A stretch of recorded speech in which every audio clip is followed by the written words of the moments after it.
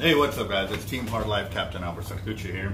And yeah, my ballast finally went out on my light over here. But being short-handed here at the shop, I haven't been able to get to the Home Depot to buy a replacement part. So I'm a little dark, or I'm in the dark over here. But we gotta keep rolling the videos. So we got a customer bring in his reaction tackle braid right here.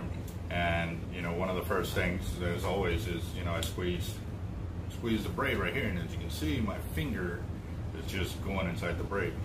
So that was my first concern. I was like, oh, that's going to be a very big problem, because I don't want to lose the customer's braid by having all the tension on the spool. However, we got a saving factor, if you want to look at it that way. This spool hole right here will not go into my deal here. So that's actually a good thing in disguise, because what I can do is now I can actually move it over to another spool for him. That way, say we don't use all the braid on the spool, it'll be ready for the next trip and he won't have no worries. So we're gonna go ahead and do that, and we will go from there. Gotta bite. I think I got a lot of stress on my mind. It's a nice day to go. Yeah, I got a line. I'ma call the whole team.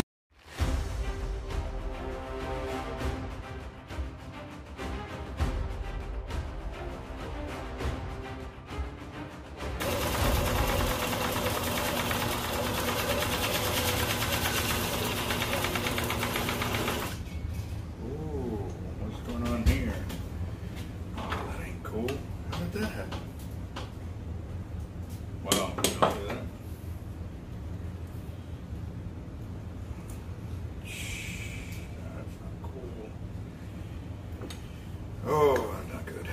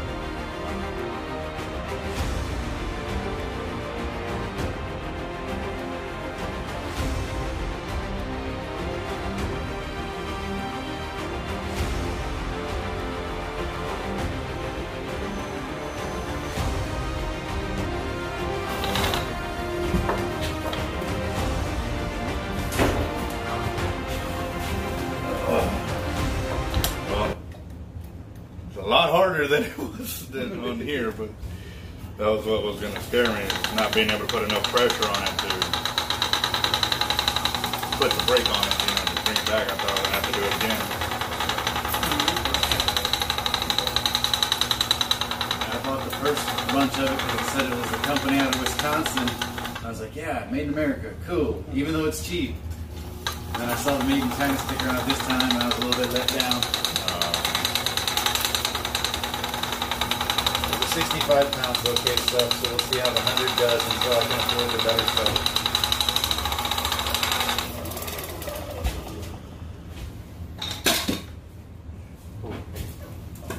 I thought, why am I throwing that spool away? But it busted on the inside. I reuse them until I can no longer reuse them. Yeah, it cuts costs, man. Yes, sir.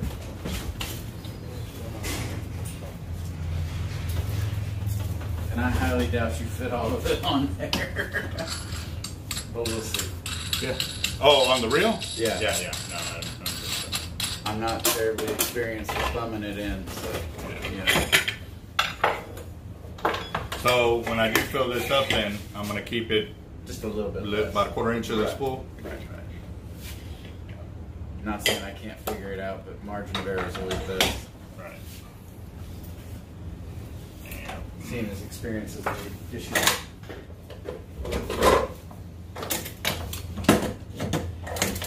All right, guys. So we've got his Penn 6-aught here, and it's not the wide, but got this 100-pound reaction tackle line. So we're gonna figure this out and see what kind of line capacity we can get on it.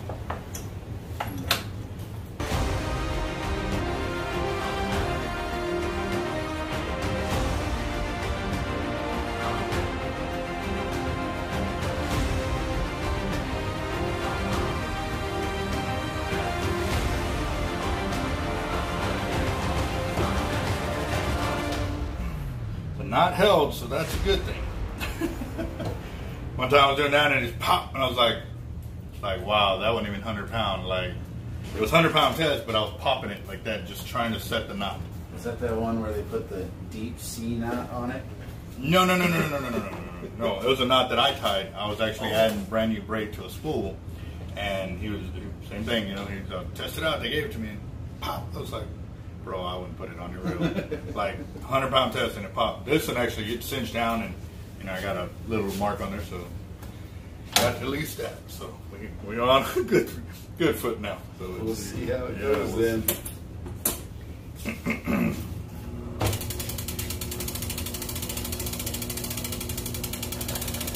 Did you mark it at 300? No. Can't mark from this end to this end. I don't have no line counter. Or you're asking me to mark it at 300. That's what I'm saying. Could you mark it Yes, once you I put can. it on the reel, Yeah. 300 yards in, put a mark? And Yes, then, I can. that way I just know, okay, that's probably about halfway down the I reel. thought you said, did you mark it? I was like, that's impossible. No, no. Can you? My bad. Yeah. No, I can. Yes, sir. And actually, I just thought about this last night. I was doing something else at the house. And normally we use black markers because I mark my weights and stuff and it stays dark. Right. I was marking a wall and I was like, why don't I use red permanent marker on my braid? And it'll contrast better. Exactly. Yeah. We talked about the red braid a while back, actually. They make it. No, they do. I'm not promising it's No, not going to bleed. Like Power Pro was making red braid for a long time. Other guys were making red braid for a long time. But the original story I got, and this was from Jerry Brown himself, he was talking about that, because I asked him that a few years ago. I was like, hey, you know, people are asking for red braid. He goes, yeah, we stopped making that, and it was because of this reason. He said that when Power Pro came out, he was already making his red braid, and he was selling it. He said he was selling it like crazy. But then when Power Pro came out, and their red braid, I guess got wet, stained several $million-dollar boats, or stupid expensive boats, basically. And it stained their boat, like causing all kinds of crazy damage. Jeez. So what it did was it basically shot down the red colored braid for any of the large boats. So his sales plummeted. Not because of his line, but because of another manufacturer trying to copy, you know, doing from that. So he said he sat on his red braid for years and years and finally just like discounted it, you know, just to get it out. Move it. And he finally got it moved and sold, and he goes, I'll never make red braid again because of that reason. But now it's coming back full circle, and they're requesting it, but I don't know. We'll have to see. Hercules bait and tackle. There's him.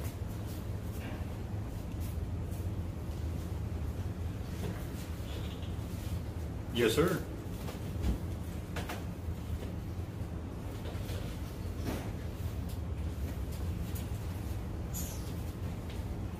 Yeah. You like the little trout and flounder rigs, half ounce, quarter ounce, 3/4, and stuff like that? Yeah, we got those.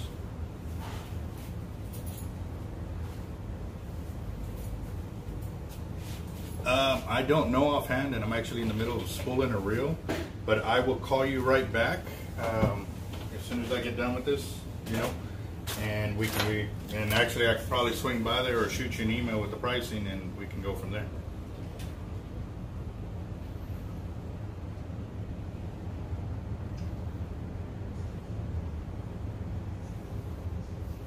All right, boss. Sounds good. Okay, and what was your name again? Sorry.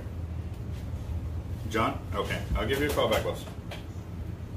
But, wow, I was just talking about that shop. I was like, man, I wish I could supply them because then, see, with the taco shops I do business with, I send business their way. If I don't have it, I send it that way because they're helping me. And one of my guys was like, dude, why don't you send that video? I said, because I don't do business with them. They won't buy my product.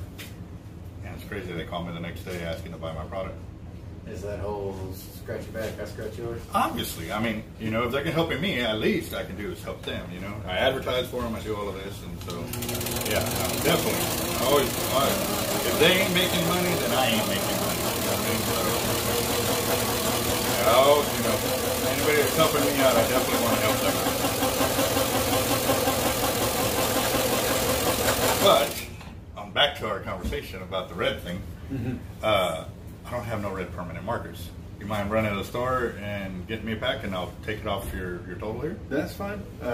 There's something here close. There's a Dollar General right. You go down this way. It's right here on the right hand side. Okay. There's even a Dollar Everything. Something like there's two stores right there that will have it real quick, and then you just follow, make a right, and you'll come right back to our shop. So. Sounds good. We'll be right back. Awesome. Thank you, sir. Come on, get it.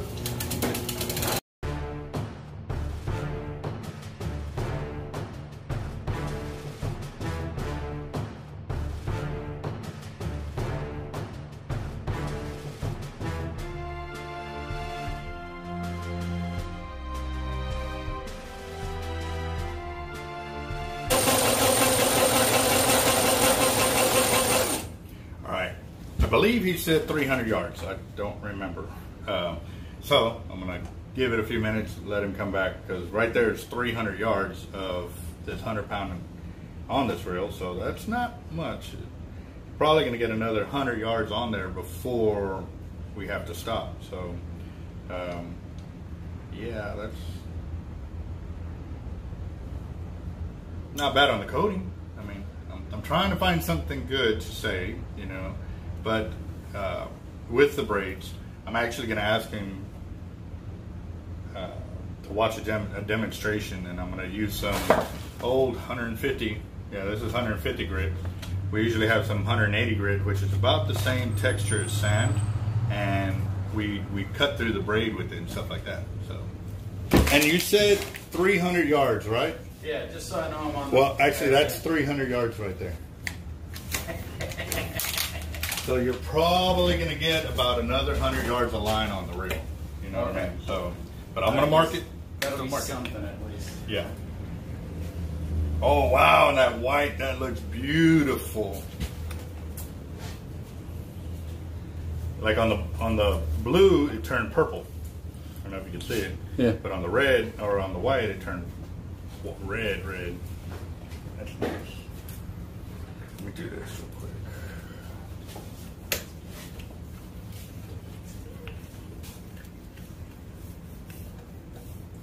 That looks pretty. That looks real pretty in red. I like that.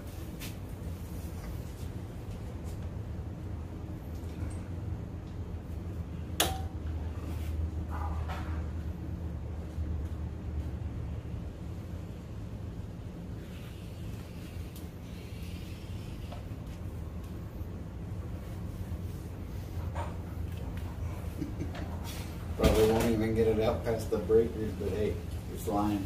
Why is that? The windy? Just having that little line capacity.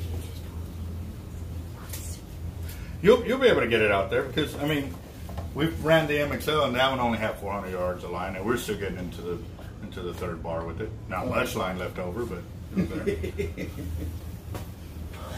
So what's up, boss? Oh, not much. Came to see your baby?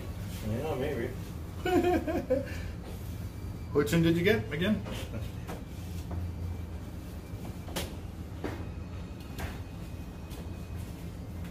Bleeding? A little bit, yeah. But I'd rather it bleed on my hands than cross your line than you have all these spots.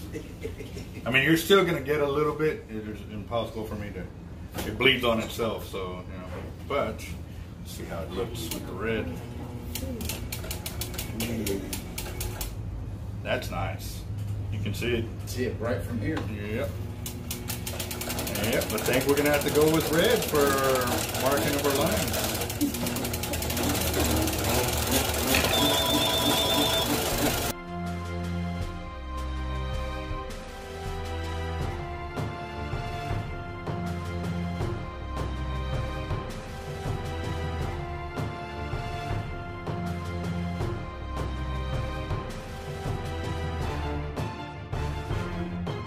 Probably want to stop, but I'm going to ask anyways because it's Israel. Good? Okay. Alright, so that's where we're at there, but at least it's good enough that when you fill up another row, it's nice and tight, and I don't have to backtrack and do that again.